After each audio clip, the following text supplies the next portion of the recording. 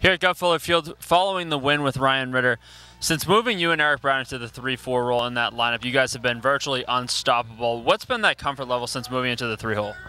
I looked at my name one day in the lineup and I just got really excited and came a long way now, and we're just having fun with it right now, just having fun. You've been on a tear virtually the last 3 weeks, consistently on fire. What's been the biggest adjustment in your swing that's really helped could put you on this massive hot streak? Yeah, I'm just trying to stay simple with my approach, not do too much, be mature at the plate, and that's helped me a lot. I'm seeing the ball really well by doing that.